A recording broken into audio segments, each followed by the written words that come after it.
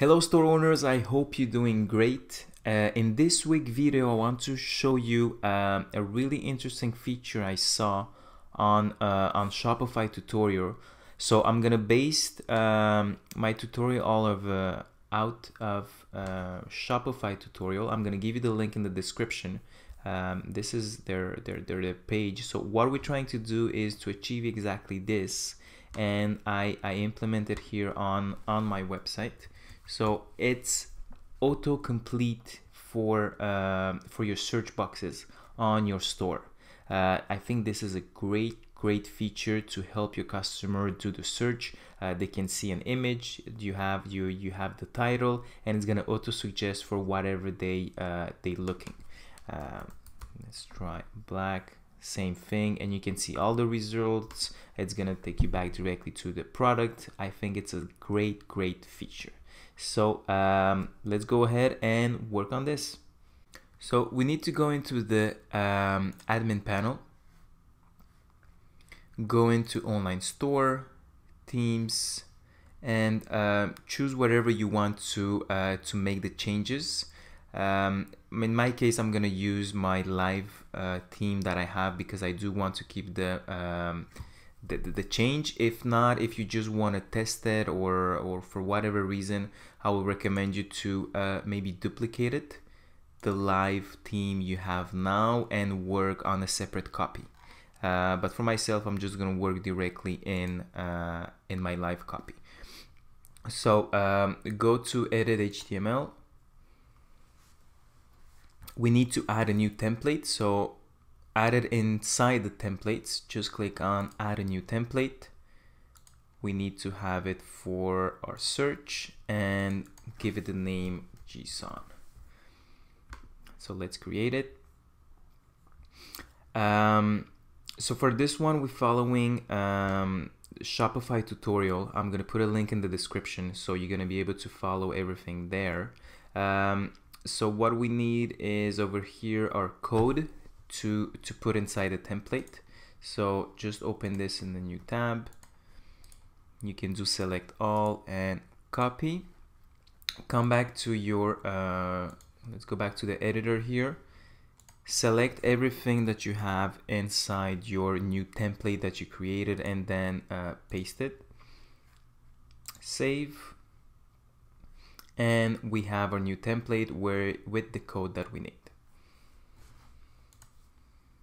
So after we finish with the template, we need to create a snippet. So just click on the snippets, click add a new snippet, and they call it search autocomplete. So you can use the same name or you can use something different. I'm gonna just use exactly the same thing.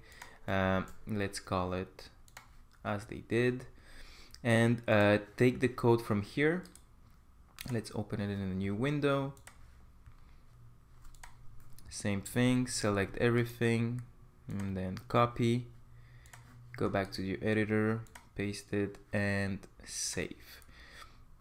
Now what we need to do is to actually include it in our template. So we're gonna include it inside the theme, which is your main file. Go at the bottom as they recommended here. We're gonna need to include the snippet that we just created. So you can copy this, and we need to add it just before the closing body. So if you go completely at the bottom, you should have the closing body here. Sometimes you have different scripts, you have different coding there. For whatever reason, if you don't see it, you can always do Command or Control F to find it, and look for body. Like this, you will be able to find it. So just include it here, and of course save it. This is okay. It's if you have some warnings, just read them and then see if there's no issue with your current template, current website. So after we did this, we should be okay. Let's give it a try now.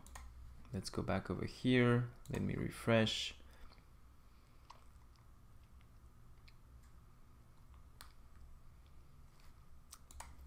let's do hero plus LCD. So the suggestion box is working.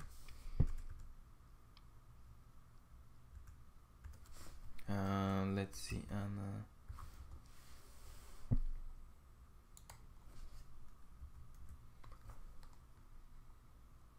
Yeah, the suggestion box is working. You do have some options if you want to change the looks.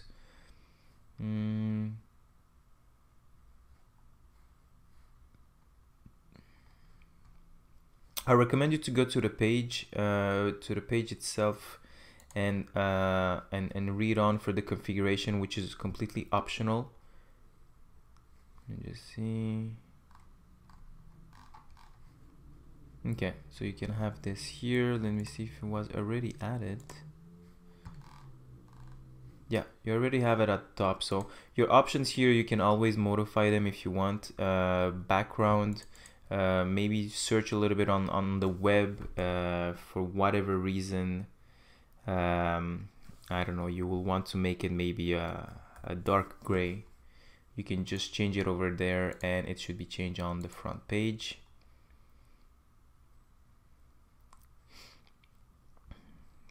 So it did refresh there. Just see hero. Yeah, so it doesn't look as good. I'll suggest you to keep it as it is, but you do have the options to change it right here on your search autocomplete. And for the rest, take a look if you have any if you have some questions. Maybe the FAQ will help you with that. So that's it. This is a cool feature that I found, and it's easy to implement. Just follow my quick tutorial or even the Shopify tutorial. It's well made. It should be quick to do. Just copy paste the code, add it, create your template and then the snippet, and just include it in your theme, and you will be ready to go. So if you have any questions, please let me know in the comments below. You also have there my information, my email, Skype, LinkedIn, Twitter, Instagram, everything is there. So don't be shy, ask me your questions. Also, please subscribe to the channel. I'm releasing videos like this one each week, so like that you will be sure to not miss any of them. Also, take a look. I have a how-to class for you to learn CSS and learn how to design your store. And if you also need my help for a full website analyze, please let me know. I offer this service. That's it again for this week. Hope you enjoyed it, and see you next week.